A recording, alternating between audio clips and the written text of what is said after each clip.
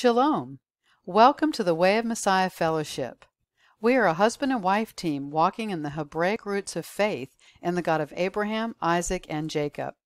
We desire to bring you teachings that are biblically based, not sensationally based, and we hope to make some sense out of some nonsense as well.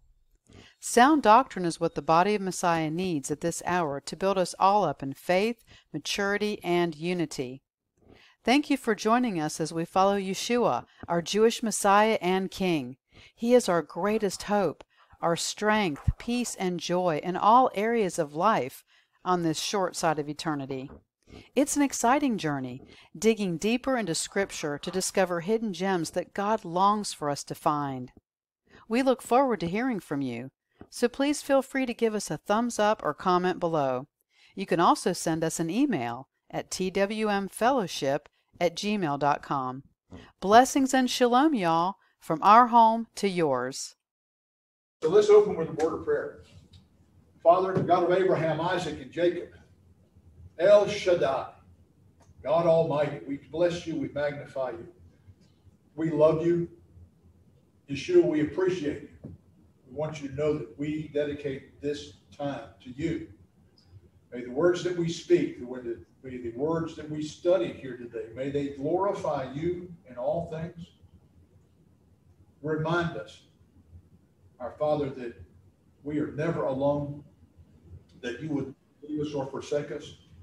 Remind us that you are with us even when things look the darkest. And so as we move forward, we just ask you to inhabit this space here, inhabit the spaces of all those who are online with us. Make us aware of your presence. Father, as always, from this point forward, less of me and more of you, that you alone are glorified. We thank you for the privilege to gather together in this space. We ask you to bless the First Methodist Church, who allows us to gather in this space. Bless their ministry. Once again, we bless you and magnify you. We thank you for everything that you've done for us, that you do for us today, and that you will do for us in the future. We place these petitions before you in the name of Yeshua, our Messiah. And everyone said, amen. Amen. So before we get our readings, we're going to look into our word of the week. You know, we have the word of the week every week. This is a chance to learn a little bit of Hebrew. So our word of the week may surprise you, because our Torah portion this week, the name of the Torah portion is Bo, which means go. We're going to look at a different word of the week this week, which is this one, which is the word ot, O-H-T, and that's what it is in Hebrew. And ot is, you'll see it translated as sign or token, and that's a pretty accurate assessment of what the word means, but it also means monument or evidence or a miracle. That would be considered a sign, an oath of God's presence. And then I have this little sign that I'm just going to throw in for free. I'm not going to charge anything for it. Right there.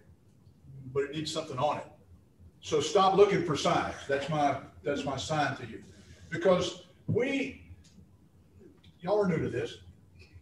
Those of us in the Messianic community usually spend a whole lot of time trying to find signs and symbols and where they don't exist. You know, how many letters are in this word? What does that mean? How many spaces are in the Kabbalah studies? When they study the Torah, they literally look at the amount of space between the words as if that has some specific meaning.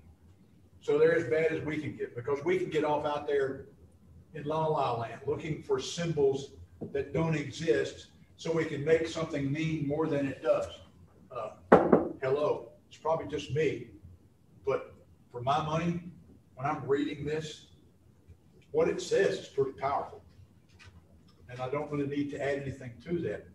But this is kind of our theme. We're going down this road a little bit today for a little bit, because it also has to be part of our Torah course. We just read part of it. This week's the word parashah simply means portion. See, each week there's a portion of Scripture that gets read traditionally among Jews and Messianics. The rabbis took the 5 books of Moses, portions of the prophets.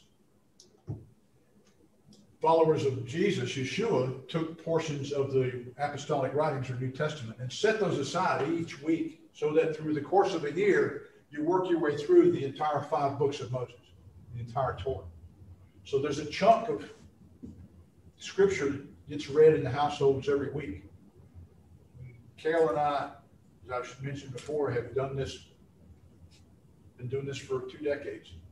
So we've been through the Torah at least 20 times. Every time we go through it, something new crops up. You would think after 20 times that you read it, you'd be like, yeah, okay, I know what's happening. Nope, because his word is fresh and new every day. And so the name of this Torah portion is Bo, which means go, which we would have read. Brad actually read that in verse 1. When the Lord spoke to Moses and said, go in to Pharaoh. That's where this Torah portion gets its name. In the Hebrew, you would see that word Bo, which means go there. So this week's Torah portion, part of what Brad read, is Exodus 10:1 through chapter 13, verse 16. The Haftorah, which is the prophets, readings from the prophets, is Jeremiah 46:13 through 28. The Sefer Shalakim, I don't ask Mike because he's not here, which means the writings of the apostles. Luke 22:7 through 30, which we read part of, which is about that last Passover that Yeshua shared with his disciples. And then, 1 Corinthians 11, which Jana read part of for us, is a familiar passage of scripture that everybody reads. Every church reads it, whether it's every quarter or every week. Every church pulls out that portion of Paul's writings when they start to do communion, and they read about that. Somehow or another, we forget what Paul is instructing the people is about how to keep Passover, not how to do some new thing. So that's our Torah portion. We might get back to that. We might not. Let's look at our overview and see where we're kind of going. So the overview of everything that's in the Torah portion. These are all the little notes that I was able to make. Yes, John, there are a lot more, but you know the deal. We only have so much time. Being hard-hearted has no upside. None whatsoever. Just ask Pharaoh. He was hard-hearted. There was not a good deal in it for him ever at all. The same is true for us. If we get hard-hearted, there's no upside to it. And we talked about this one week. We'll hit it again briefly. We read in scriptures, because our translations are really bad, all of them, I don't care which one you're reading unless you read the Hebrew, say that God hardened Pharaoh's heart. And we think that means that Pharaoh was a chess piece on God's big chessboard, and God just made him do what he wanted him to do. When you understand the Hebrew word that's used for harden, which I don't know off the top of my head, it implies that Pharaoh had something to do to it also. Matter of fact, when you read through the entire 10 plagues, you see that initially Pharaoh just didn't like Moses coming in there and telling him what to do, and Pharaoh just simply got mad. Well, later on, Pharaoh just got really mad. So Pharaoh, in effect, decided his heart was going to be hard toward the Hebrews because he didn't like Moses showing up and saying, let these folks go. So after a certain point, Pharaoh's heart was so hard that God could use him the way he wanted to. But the truth of the matter is that God gave him every opportunity to repent and turn the Hebrew people loose. But at every turn, Pharaoh decided, nope, get you, I'm in charge, and I'm not going to do what you said. So there. And God just used that and went, okay, fine. You just keep that attitude. I'm going to deal with you. And he did. So hard-heartedness, us being hard-hearted toward people today, same deal. There's no upside to it at all. We might feel good for a minute. I got it. We got one over on you somehow, Diane, because I got mad at you. How does that hurt her? Not at all. Who does it hurt? Me. And I'm the one that made that decision. So again, no upside. Okay, so then we read there's two more plagues. Locust and darkness are what's in this one. And there was light in the darkness. We're going to look at that. And then there's the riches of the wicked. Remember, God had the Hebrews go in and spoil the Egyptians. We're reading this Torah portion where God gave them favor. And they went and, King James says they went and borrowed gold and silver and riches and all that kind of stuff. They borrowed it. The Egyptians couldn't give it to them fast enough. It was like, take this and get out of here. But I submit, there's this rabbi I like to listen to. Well, we'll cover this in a little bit. So then there's one more plague, and we know what that one was. That was the death of the firstborn. And then we have God telling the people, when I see the blood. We know that account. We're going to look into it a little bit deeper. And then there's the Passover and the beginning of a new year. Actually, it's not the beginning of a new year. It's the establishing of a new year. At the time of the Passover is when God said, this month will be for you the beginning of your months, or the beginning of your year. Newsflash, it wasn't January. It was, for us, would have been March, April. It was the Hebrew month of Abib, sometimes known as Nisan. And then we have redeeming the firstborn, which we could spend all afternoon on. And in our Haftorah portions, my mouse was going stupid. Egypt will never rise again. John read part of that. The end result is that God told Egypt, you will never again rise to the power that you were when you subjected my people to bondage. And if you've ever been to Egypt, you know that that's true. Because even though it's considered a more cultured Arab nation, it's still third world. Brett? Am I correct that the Israelites probably built the pyramids and those other structures? Of course they did. They were the backbone. They were the labor. But it wasn't just the Hebrews that did that. If we read, we won't get to it this week, but if you're reading your Torah portion, do we have Torah portion cards over there? Yeah. So maybe Brad Gidget might want to grab one. You can start reading the Torah portions each week. Next week's Torah portion talks about how when Israel left Egypt, it wasn't just the Israelites. It was a mixed multitude, which means that there were other folks that were there too. Remember, Egypt at the time, the Pharaoh was basically the ruler of the entire known world. And when we read about the plague that took place, basically everybody in the world, the known world at the time, in the Mediterranean basin, went to Egypt to get bread because they didn't have any more left, and they ended up selling their land, their livestock, and ultimately themselves. It wasn't just the Hebrews that happened with. So that when we see them come out, it's a mixed multitude that comes out. I will never forget when I went through the Suez Canal on active duty, the land is just desolate. I mean, it's a great big dirt box. I mean, it's just desolate. And we read about the wonders of the ancient world. One of them was some of the gardens that were in Egypt. And I looked at the land and I thought, how in that world can that be? Because there's nothing there. So anyway, he is true to his word, just like we did the blessing about it. So the apostolic writings, remember, New Testament, the apostolic writings, it was the apostles that wrote those words, okay? It was Yeshua's last Passover, what we just read about. And then Paul's instructions concerning Passover conduct. Again, what we see in 1 Corinthians is not some new deal. Paul was expecting these folks to behave themselves, and that's what he was giving up the country about. Some of you eat, you stop and you eat before you show up over here. Some of you are just drunk when you show up. The whole purpose of getting together was to break bread together in keeping the Passover biblical feast, because in that Passover feast included the bread that Yeshua picked up and broke and said, this is my body, that cup he picked up and said, this is the cup of the New Testament, it was all part of the Passover Seder. Speaking of which, because we're closing in on that time of the year, this is a good time to be thinking about Passover. Because it'll be here before you know it.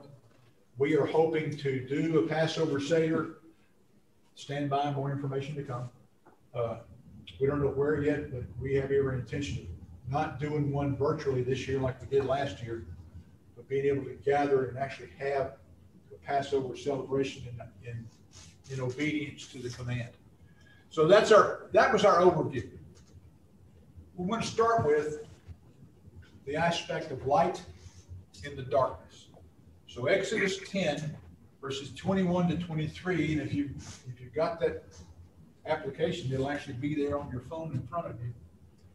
Then Adonai said to Moses, stretch out your hand toward heaven that there may be darkness over the land of Egypt, a darkness to be felt. Now you see this phrase frequently, land of Egypt. That's where you have to put it into context. Sometimes it will mean that entire basin. Sometimes it'll only mean the land where Pharaoh lived.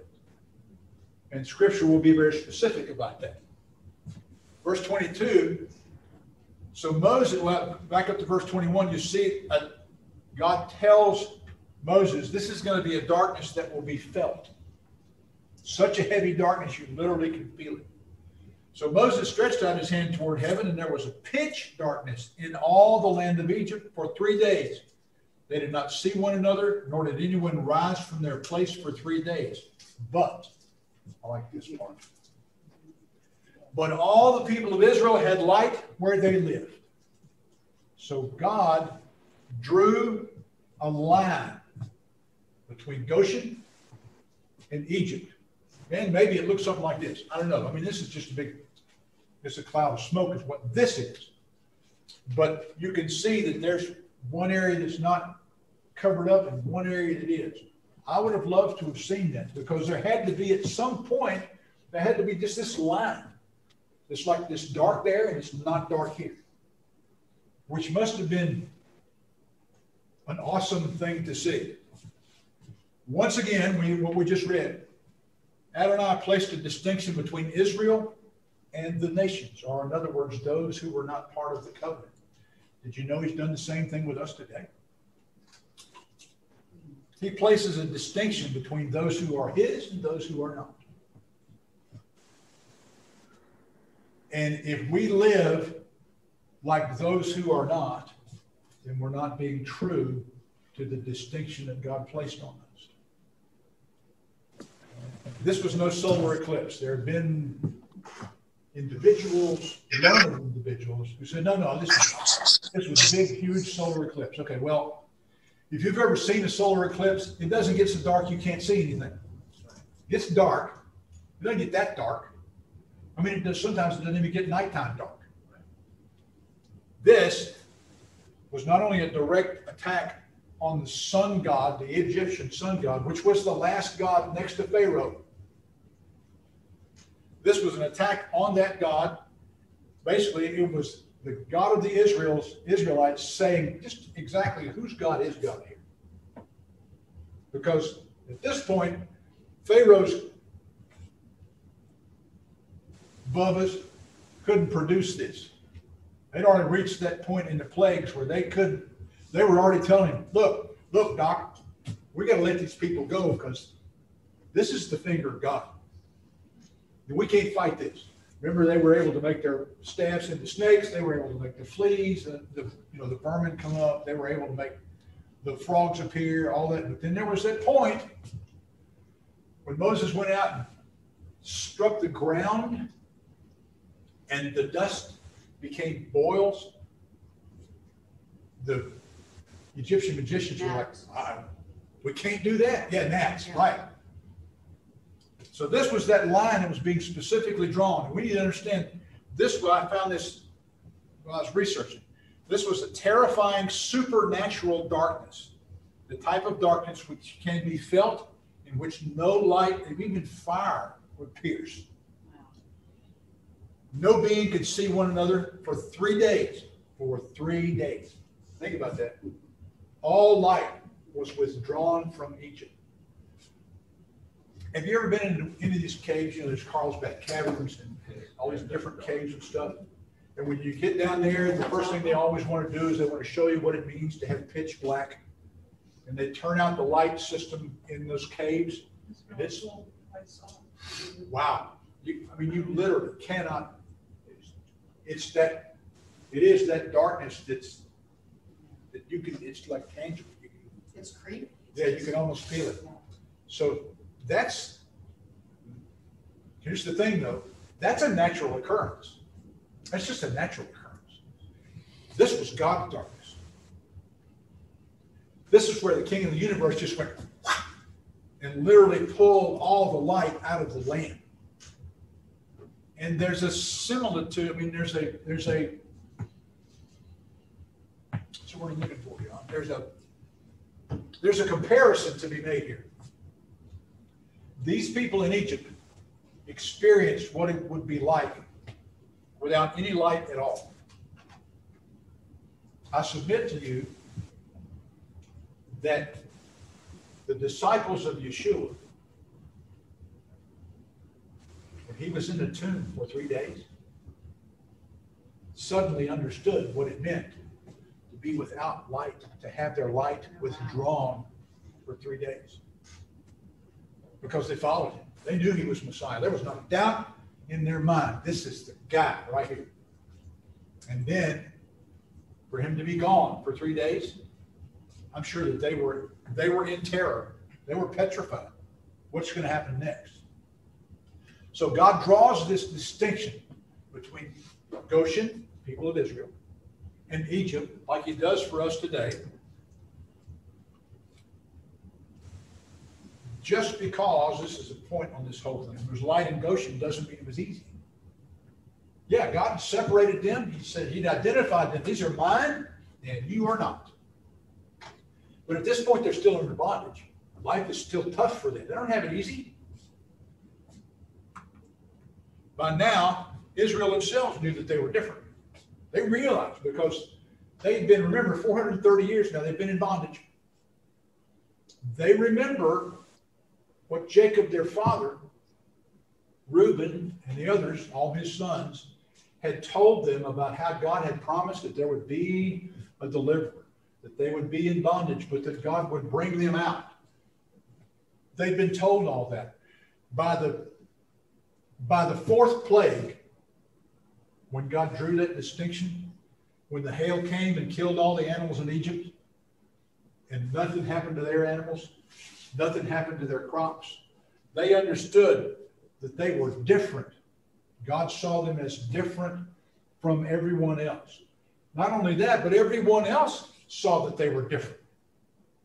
By this point, when that line is drawn, the other folks, remember those other nations we're talking about? Those other nations would have been looking at Israel and going, what? Well, those folks really are different. Brad, I think I want what they've got going on over there. So they would have already been looking at all that. The idea that the God who they really didn't know at this point, they knew that he existed. Jacob had told them about that. He was and is now. They had identified him as the God of Abraham, Isaac, and Jacob. They knew him as their God, but they didn't know him.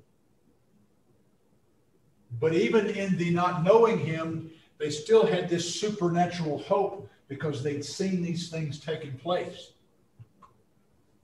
It gave them a level of encouragement that let them move to the next step. Whatever that next step was going to be, it was like they were ready. Okay, we know that God is with us, and we're ready to go to that next step. And then we read, Adonai said, when I see the blood, Exodus 12, verses 12 and 13, we'll spend a little time here, and I've got a question for you just a minute. For I will go through the land of Egypt on that night, and I will strike down every firstborn. Notice, he says, every firstborn. both men and animals, and I will execute judgments against all the gods of Egypt. I am Adonai, for y'all's benefit. When you hear me say the word Adonai, when you hear us use the word Adonai, that is known as, now here's a great Scrabble word if you can get all the letters together. It's called a circumlocution. And it's a word that you use instead of another word. This is Hebrew. What's that? It's the same as Lord. It is actually the Hebrew word which means my Lord or my master. And the reason that it's used is in the place of God's ineffable name, his covenant name. And we're not afraid to use his name, which is Yahweh, and then remember, Yahweh that's how we pronounce it, because that's what we understand. The bottom line is that nobody knows how to pronounce it. I need to say that again. There's going to be somebody out there that's going to go, well, I do. No, you don't. Nobody knows how to pronounce it, because God in his mercy saw to it that name, that his covenant name, was lost to antiquity. Why? Because it's the covenant name of the creator of the universe. But he gave us another name. But we know the consonants. We do know the consonants. We do know We the just don't consonants. know the vowels. Yod, Hey, Vav. Right. Yod, Hey, Vav. A lot of folks say it like that. I think Bill Cloud, does Yeah, Yod, Hey, Vav. It just uses the consonants. Yeah. But he gave us another name. But the point here is that if we knew his name, we would idolize that name. Which is wrong, not to make an idol out of anything. Not his name, not his likeness, nothing. And he gave us another name, and that name is Yeshua, which means salvation. And he uses it throughout the Torah. He uses, if you could read Hebrew, if you could spend some time in the Hebrew text, you'd see the word Yod, Shin, Vav, Ayin. You'd see this word throughout the Hebrew text, which means salvation. It was changed when it was given to him as a name, meaning he is salvation. Or he, Yeshua, is salvation. Or his salvation. So the other name that he gave us, Paul made it very clear, there's no other name under heaven and earth by which men may be saved, except for the name of Yeshua. Yeshua himself said, no man comes to the Father except how? By him. That's it. So God in his mercy, I'm down a rabbi trail, God in his mercy has hidden his name. One day we'll hear it again, and we'll know when we hear it. But so anyway, that's why you'll hear us use the word Adonai. You will see it sometimes in the text, because some of the translations that I use may have the name written in it. And out of respect for the name, I'll just insert Adonai.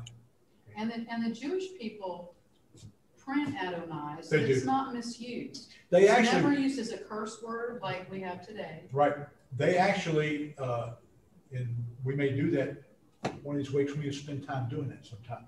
When they see, if I were to open the Torah scroll and show you where the name is mentioned, you'll see that the vowel points that are there are the vowel points that are used for Adonai. They're not the vowel points for the pronunciation of the name. They're the vowel points to remind us when we see that to use Adonai. Brad, what do you got? In our English, the word Lord, does that come from that Adonai? When you see Lord in all caps, Yes. every place you see it in all caps, that means that in the Hebrew, that's where you would find his name. Yud, Hey, Vav, Hey. That's where you find his name in the Hebrew. When you see Lord, capital L-O-R-D, that is the Hebrew word Adonai or Adon, which means master. Okay, so and I don't have a problem using the word Lord. So there's some groups that do. I don't. It's not pagan. It's not none of that. Lighten up. Take a breath. I just prefer to use Adonai because I want to imitate my king. So he goes on. He says, the blood will be a sign for you. The blood will be a sign for you on the houses where you are. Now it goes on and says, when I see the blood, I will pass over you. So there will be no plague among you to destroy you when I strike the land of Egypt. This is how we know that this plague was coming for everybody. Because Israel was in Goshen. If this was another one of those cases where God was going to draw the line, he wouldn't have told them to put blood on the doorpost because he would have drawn the line. He just said, I'm just going after them. He had to tell them to protect themselves because he's coming after everybody. And what we see here is that first point of faith in the salvation of Adonai through the blood, and how that the people were responsible to do a certain thing. In order for them to see his redemption, they had to put blood on the doorposts and the lintels of their house. If they chose, it was their choice. If they chose not to, their bones are still in Egypt.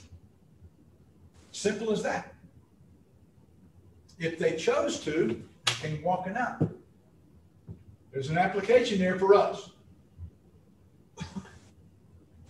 And let me just encapsulate it so we can move on by simply saying that we and those who study with us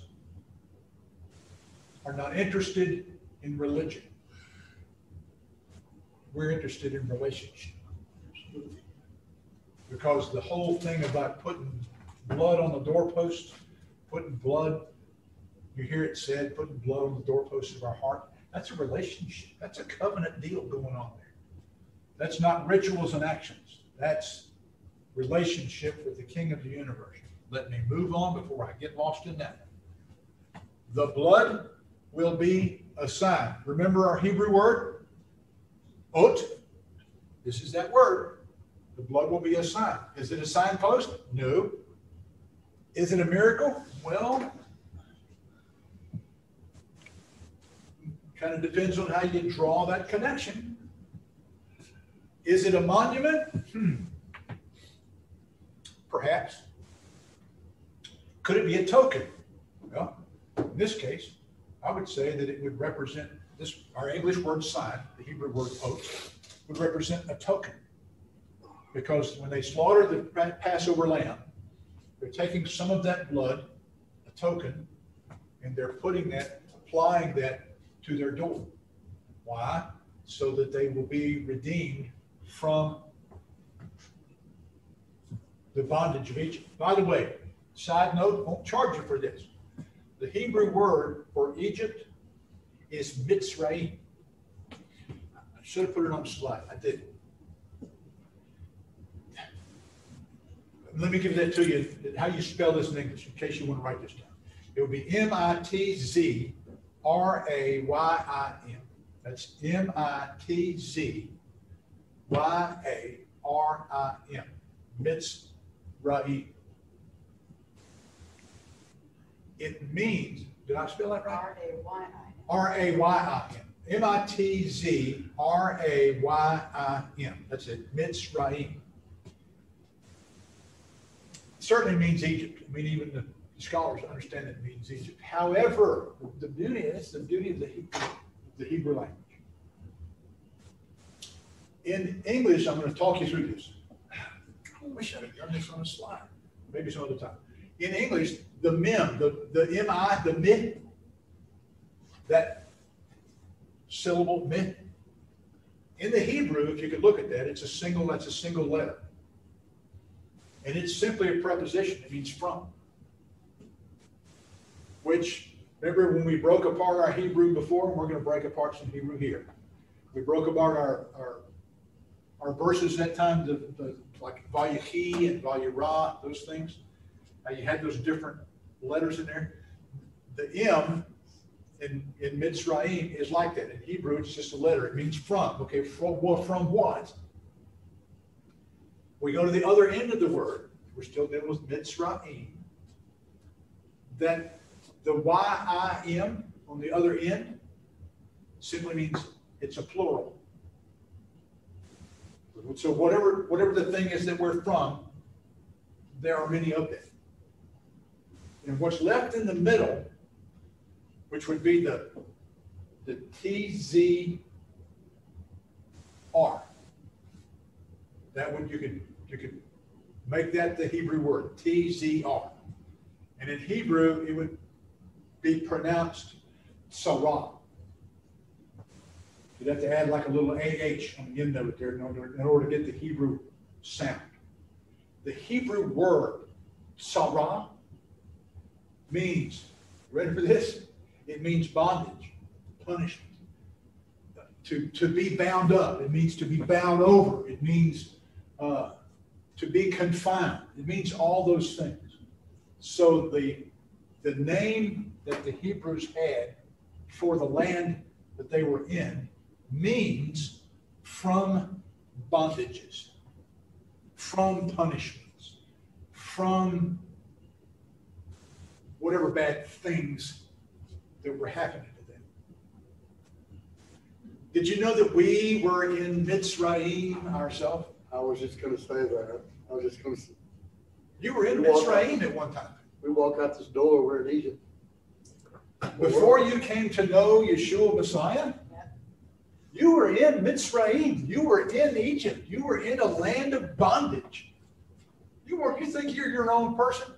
Not. Remember the AT&T commercials? I'm telling them myself. Years ago, there used to be a thing called long distance service. And it used to be owned by Ma Bell, period. And you could pick your long distance provider. And there was a commercial that says, if you don't make a choice will be made for you. Well, when we were born, not born again, but when we were born, we didn't have a choice. We were already, after we reached a certain age, we were already in the camp of bondage.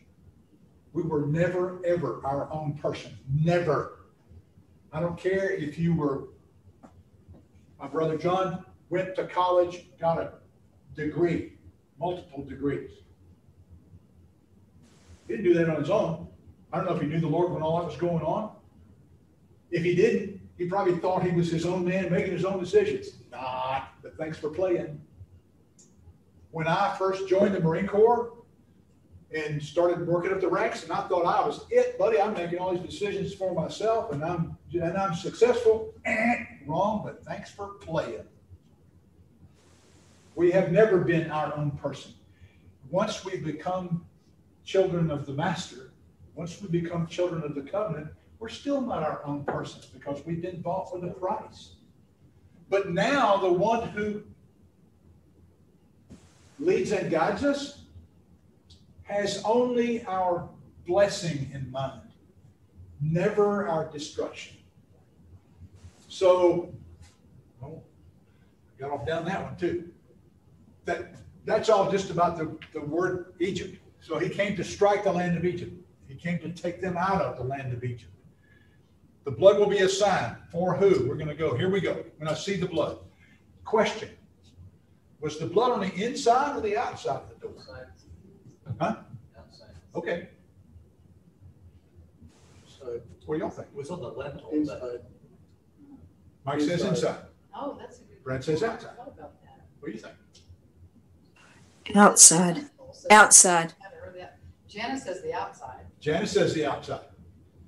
You Probably. wouldn't want to see it when you leave it after you've already killed everybody. So. Right. So we assumed it was on the outside of the door. I do too. Yeah. Why? Because of where Passover. Because we don't believe that God can see anything that's inside. Oh, that's good. See? We forget. Keep it tall. This is the king of the universe. What? I put a wall up and all of a sudden he can't get in there and see what's going on? Nice try. Nope. But, I mean, outside is still, we're gonna go through this thing. Outside is still kind of where I land, but we're going to talk about something that makes a lot of sense. You guys, you remember this guy? Rashi? Jewish age. We've talked about him before. We've referred to some of his teachings before. This guy is called Rashi, R-A-S-H-I. He's a Jewish sage who lived in the first century. His actual name was Rabbi Shlomo Yitzhaki. And that's how he got Rashi. It's just that's what the Jewish people do to this for the sages. They kind of compress their name, identify them as a Rebbe, which means a rabbi of rabbis, and then they just kind of use parts of their name. In his case, Rashi means rabbi or Rebbe Shlomo Yitzhaki. He was a very astute individual. Most of the Jewish sages and scholars today look back at Rashi's writings to see well, let's go see what Rashi says, because he has that much influence. People respect his opinions that much. He reasoned that the blood was on the inside also. And I'm going to show you how. Ready for some more Hebrew? Good. Here we go. And the blood will be a sign for you on the houses where you are. I will see the blood. We don't know how. We just know he said he would see the blood. And I will pass over you. We have to stop here.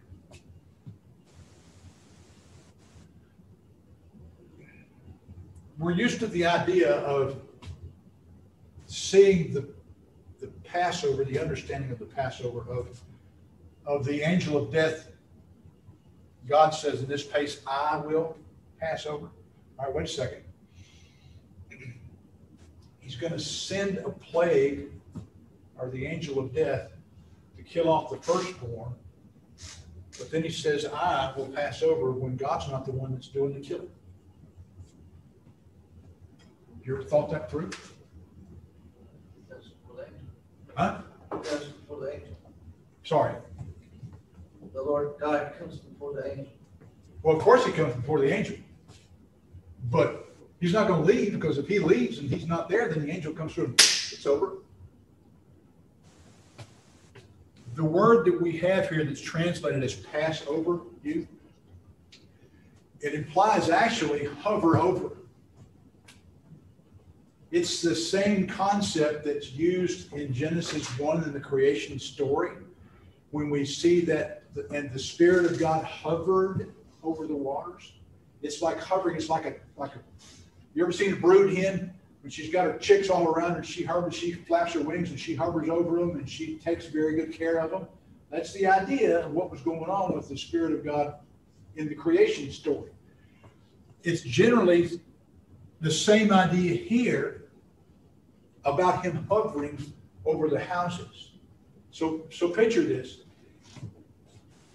First of all, the adversary is not God's hitman. So he didn't sick the devil on you. And he didn't sick the angel of death on the people of Egypt, because he had restrained the angel of death. In this case, basically, he just went, go ahead. Remember the book of Job. The devil comes before God. God says, where you been? No, just wandering around. God brags on Job. Job says, of course you're bragging on me. I mean, look at it.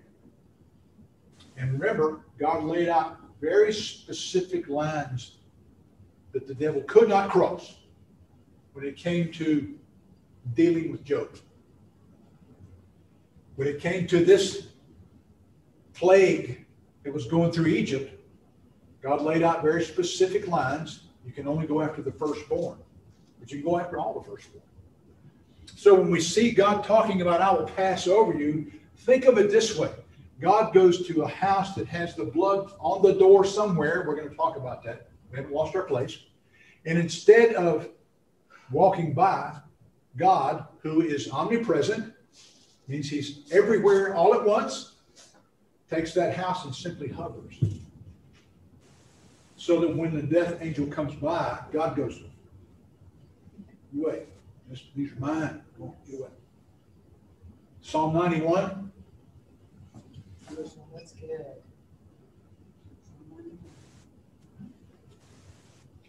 Those who abide in the secret place of the Most High will dwell under the shadow of the Almighty. And you read Psalm 91, and that's just God hovering.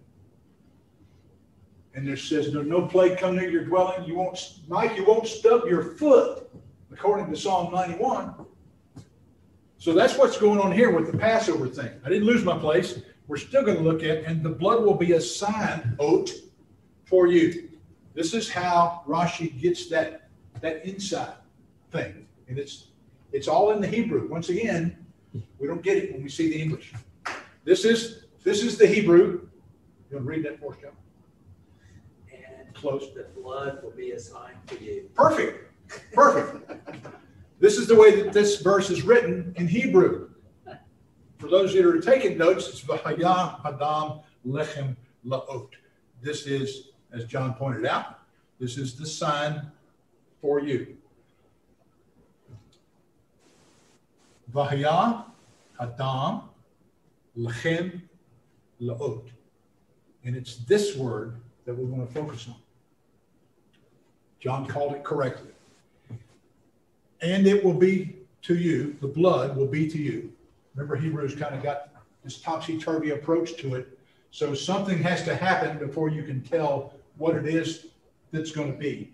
Okay, so Vahaya means, and it will be. And it shall be. Okay, so we don't know what it is till we get to the next word. The next word gives us the subject. And it, the blood in this case, Adam, the blood, it will be to you a sign. Rashi said that this word right here would be a plural. Now let's strip it away like we've done before. The first letter is the Hebrew letter Lamed, okay? And that's a preposition, means to, for, or of. So we can strip that out of the way. And we're left with this word, chem. That word is, in grammatical parlance, is second person plural. So it could be you. Not only that, though, just the fact that it's a plural noun, and we've plugged it back into place here. Again, when I read Hebrew, I have to read Hebrew as one who wasn't raised reading Hebrew. So I'm doing the best I can. Folks like Rashi and those rabbis that live in Israel today, they read Hebrew like we read English. Okay, so they understand all the nuances for the different words. Rashi saw this verse as being, and the blood will be a sign for them, which is also plural. So it's still a plural noun, but Rashi saw it as it'll be a sign for them instead of a sign for you. Well, if I said it's going to be a sign for them, it's going to be a sign for you. How is it going to be a sign for you if you're in the house and it's outside? I'm just asking. Well, only to the extent that you put it there. Only to the extent, right, only to the extent you should put it there. But it's not like you're standing outside. Well, right. I mean, the assumption is that, the fact that you're inside doesn't mean it went away just because you couldn't see it. I mean, it's not a 2-year-old playing hide and seek. It still exists, right? Right. So I don't, yeah. Yeah. So again, we have outside, we have inside. We don't know. But again, the whole idea, the reason we all default to outside is because in our finite minds, we have this idea, we're going to close that door. God can't see what we're doing in here. Really? How's that working out for you? Maybe Rashi was on something. What do you got? I'm thinking when we think of those stories, though, we can only visualize the outside of the house. We don't know what the inside of someone's house looks like unless we've been there. Just like God, only God knows what the inside of our houses look like. Go further. But when we're looking at, a storybook, and that's how we visualize that story, is we see the blood on the outside because we can't see the inside of that person's heart. Only God can. Yep. Exactly right. You can't see the inside of that person's heart. How many times do we talk about being born again requires applying the blood of Yeshua to the doorpost of your heart, inside or outside? Circumcise your heart. And it's inside. It's a sign for who? All right. So we have three things going on here. It's going to be a sign for you. It's going to be a sign for them. And I submit that them could also have been them. The folks that were not Hebrews, who would just like walk by and go, John, what's that on your, is that blood? What is that doing there? Yeah. So, yeah, so it's like a sign for, not only for the Israelites, but it's a sign for those who are outside. There was, in other words, there was something different going on there. Now we're going to look at, when he sees the blood, remember, we're going to spend some time looking at this about how the whole thing, finding symbols where they don't exist. I don't know why the Messianic community insists on this kind of thing. It's called sensationalism over soundness, or as I call it, gnats and camels. Well, straighter than that, swallow camel. Guilty. We're going to look at how quickly this can spiral into just bad teaching. Sometimes we can just get stupid, and it all centers around the whole blood on the doorpost and the lintels. So you're about to get a quick Hebrew lesson. The door and the blood mysteriously represented Hebrew letter. This has been a common theme among Messianics for a long time. I'm going to make some folks unhappy. Okay, but we're going to dispel that idea right now with just solid information. Hebrew language lesson. Okay, Hebrew letters developed over time, just like our English did, and they came in 3 stages. There's the Canaanite, which we identify. There's some folks out there that I know would just, they'd be jumping up and down all happy and smiling because I'm going to talk about the Paleo. No, I'm not. But that's what we identify as the Paleo Hebrew, was the Canaanite language. And then there was what's called the Kitav Ivri. It's a fancy schmancy term for Hebrew writing. That's what it means. Okay? And then there is the Kitav Ashurit, which is a fancy schmancy term for Assyrian writing. So what we have at this point is we have effectively 4 different versions of the Hebrew script. This, the Aleph, the Tav, and the Chet, this is modern day Hebrew. This right here. The one behind that, that's the Assyrian Hebrew. The one behind that is the Katav Ivri, or the Hebrew script. And the last one down there is the Canaanite script. Now, kind of remember that as we move forward. I know that y'all are having a hard time seeing that. I wish I had a larger screen. Just kind of file those letters for a second, okay? So here's the deal. The top. There's a lot of folks out there that say, you know what? Listen, that when they did that, that represented the letter Tav, which is the last letter in the Hebrew alphabet, okay? And they say it represented the Tav because the Tav represents the cross of Messiah. Okay, now that might work if you're talking about modern script. The problem was that when the Israelites were in Egypt, they were using what we know as the Kitav Ivri. And you can't trace that on a door. This is the letter Tav in the Kitav Ivri. But this is how people got there, because in the Paleo, it looks like a cross. Well, if it looks like a cross, then it must be the Tav that's on the door, yeah, so that we can use the Tav, and there have been people that have written books about how the Tav is on the door. No, it isn't. Stop. Just, the Lord said to change our mind, not lose our mind. So the Tav just won't work. The next one is the Chet. Now, this has even got a mathematical formula with it. Do y'all know what the Gematria is?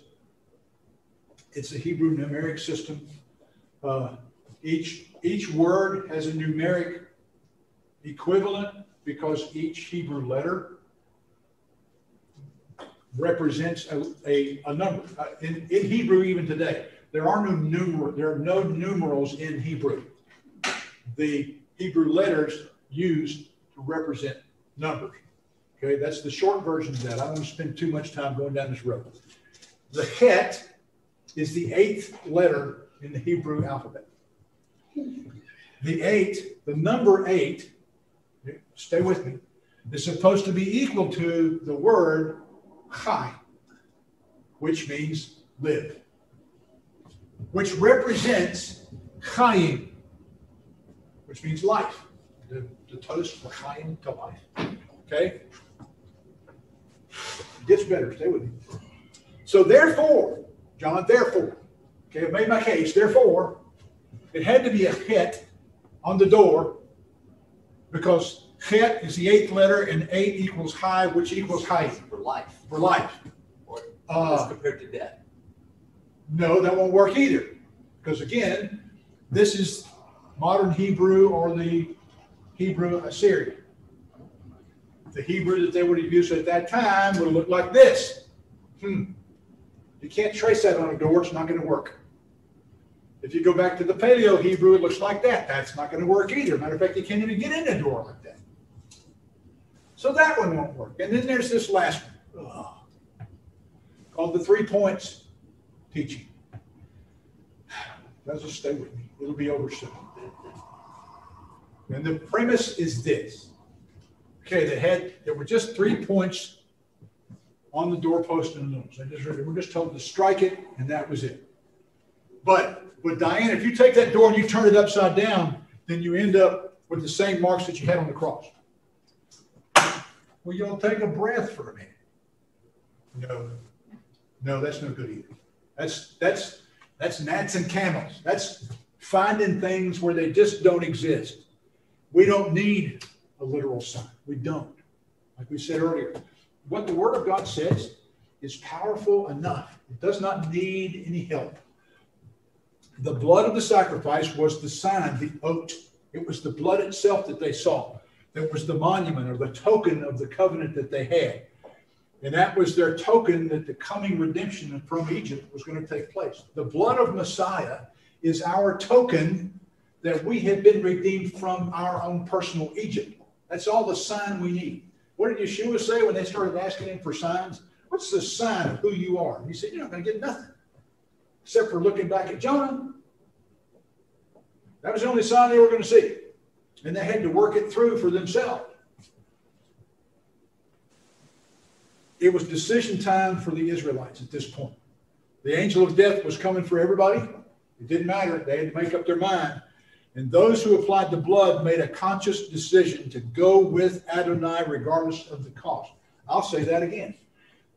Those who applied the blood, those of us who apply the blood of Messiah are making a conscious decision to go with God no matter the cost.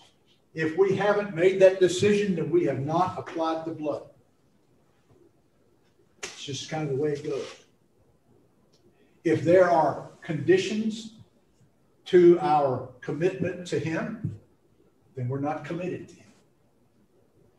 If there were conditions to my commitment to that one that was over there by the table a while ago, then I'm not committed to her. Simple. Applying the blood marked them. Now we come to inside or outside. Yeah, it didn't matter. They were still marked because they were busy with the lamb and with the hyssop and painting, whether it was inside the door or outside the door. They were busy painting. Okay, and people knew, and they were marked. It marks us too. We must be marked there also. And so the question is asked: are you marked? Are you marked to the point that people see that you're marked? It will make you stand out if you're truly marked, because I'm going to. Let's just step out a little bit, because we don't have time to step out a lot because we got a late start. If you're truly marked, the way you live your life will indicate that you're marked. You just won't operate the way everybody else, as Mike pointed out. We step out of here, we're going back out into the world. When I read scripture, and that's the meaning I get a lot of it out. Egypt is the world. Yep. And if we walk out there and live like they live, then we're not really marked, because we haven't changed. If we're staying out there with them and living like they live just to get along and stop rocking the boat, we need to rethink that. It's got to be set apart. We got to be set apart, sanctified. That's that Hebrew word, kodesh, set apart. If you are truly marked, you also have that supernatural hope. That's why it's okay to be different from the world. Because we have that supernatural hope that one of these days, he's coming back to get us. If he doesn't come back to get me before I leave this earth, that's okay too. Because I know where I will spend eternity. If I make it there before you, I'll save you a seat. Micah 7 and verse 8. Well, it's one to write down. You should not rejoice over me, my enemy. When I fall, I will stand up. When I sit in darkness, Yahweh will be a light for me. When we face hard times, we need to remember this verse. Because it's the adversaries trying to get us to fall. What is the verse? Micah 7 and verse 8. Remember, Paul made this very clear. We don't wrestle with flesh and blood. Even if it's somebody that just makes you mad enough to eat this podium. It's not that person. Ultimately, it's the adversary poking at you, seeing if they can find a weak spot and get to you. When that starts happening, don't rejoice over me if I fall. I'm telling the devil that. Don't rejoice over me because I'm getting back up. Because greater is he that's in me than he that's in the world. And then if this one's not enough, Messiah himself said in John 12 and verse 46, I have come as a light into the world. In order that most folks, it says everyone who believes in me will not remain in the darkness. We're supposed to carry the light with us wherever we go. All right, so we're finally here. Everybody go. I didn't think we were going to make it. Takeaways and final thoughts. We'll wrap it all up here. We must be the light in the darkness. Yes. We, us, them, you are the only light some people will see. So what light are they looking at? Are they looking at almost light? Or are they looking at really light? Remember what we said way back when God drew that line? There was darkness in Egypt, but there was light in Goshen. Just because they had light didn't mean it was easy. Just because we have light doesn't mean it's easy, but we're still expected to share that light wherever we go. I've got to share it with her so she can share it with me, so we can share it with you. That's the way the thing works.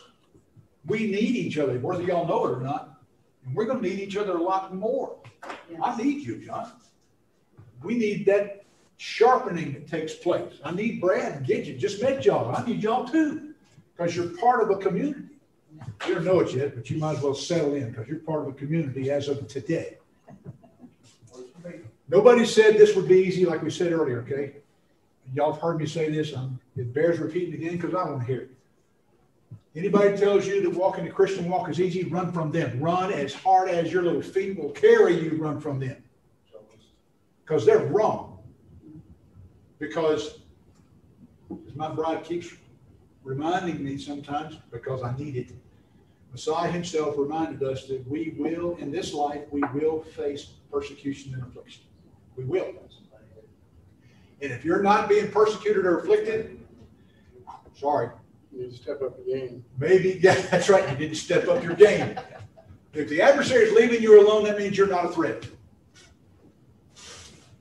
We will reflect what we really believe. This is good. You might not like this, but this is really good. You ought to write that down. We will reflect what we really believe. If I really believe that Yeshua is the Messiah of the world and he died for me and that I am redeemed as of this moment, if I really believe that, my life should reflect that. I should be that changed person. Is the blood applied inside for you or outside for others? I submit it should be applied in both places. Because applying it outside will make sure that I live in such a manner that Gidget, whether she knew me or not, would go,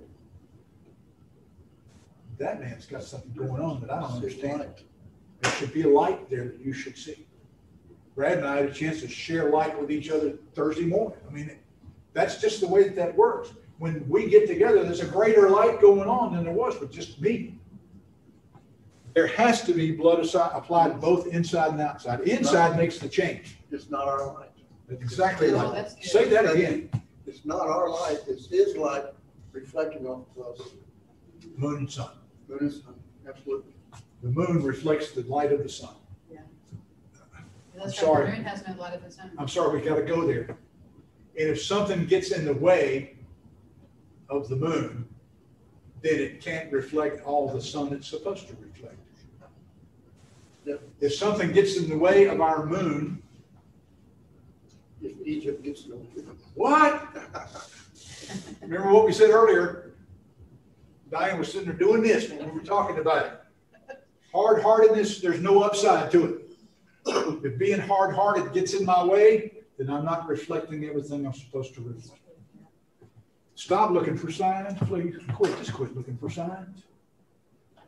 We in the Messianic community, and if y'all stick around, you'll find out that there's some What'd you call it, camels and what?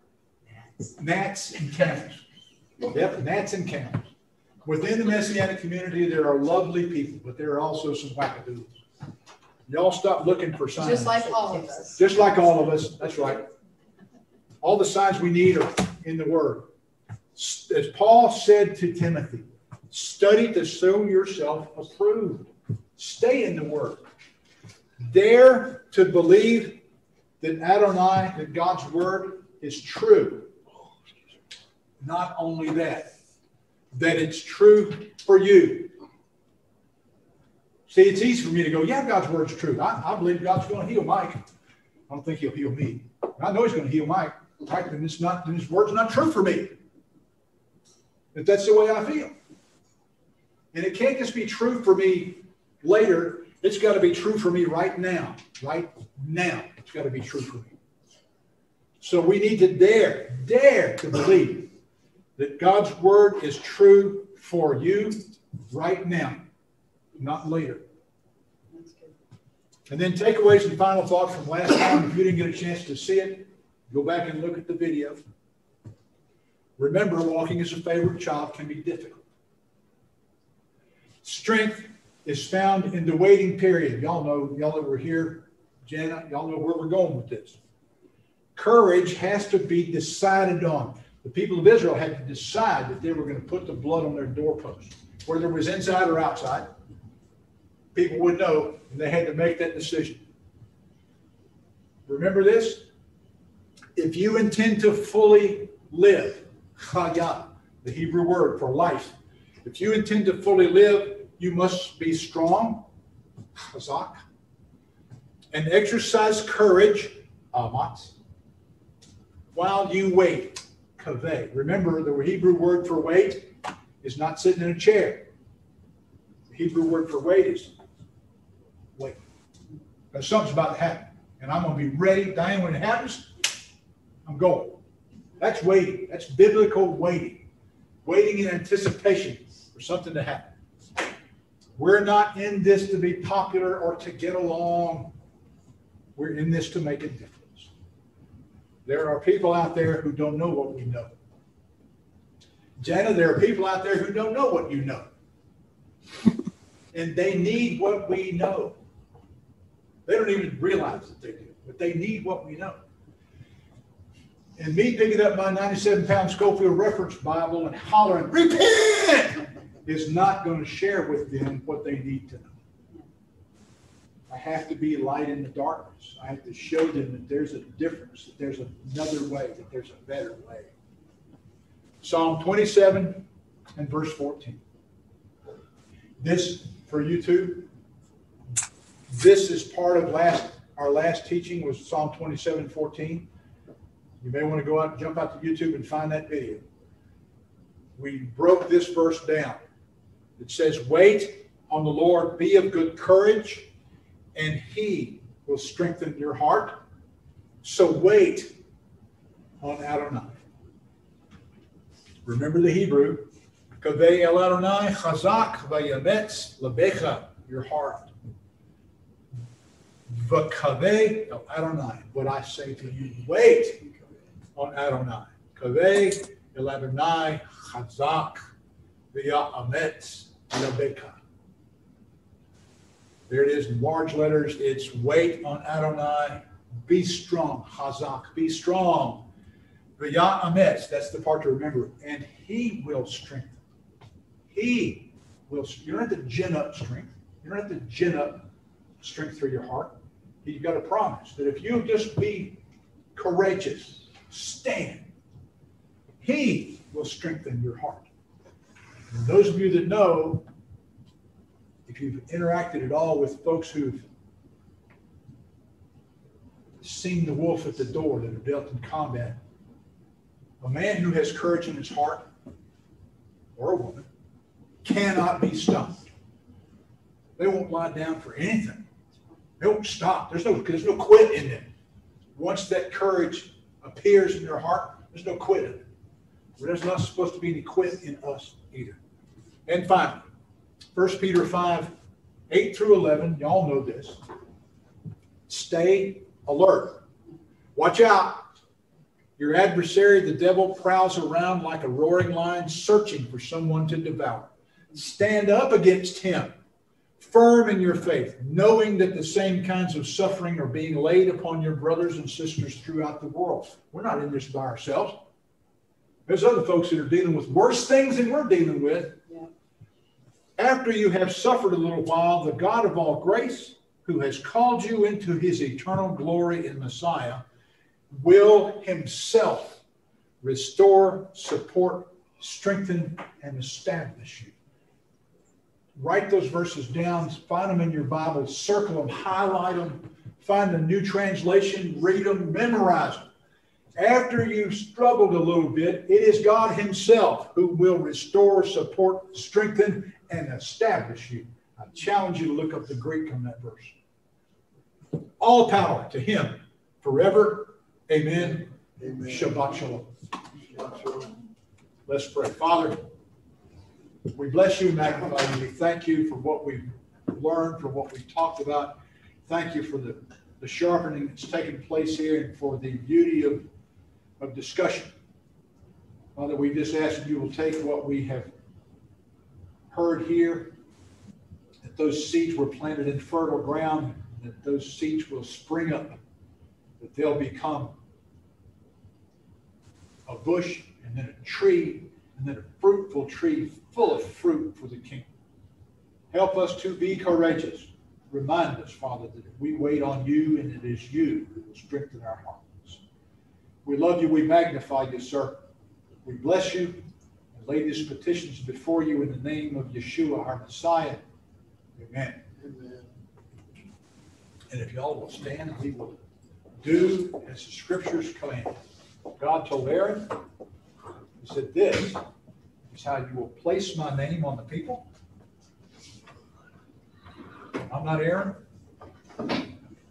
but I'm standing in his stead at this moment. So please allow me to place the name of Adonai on people.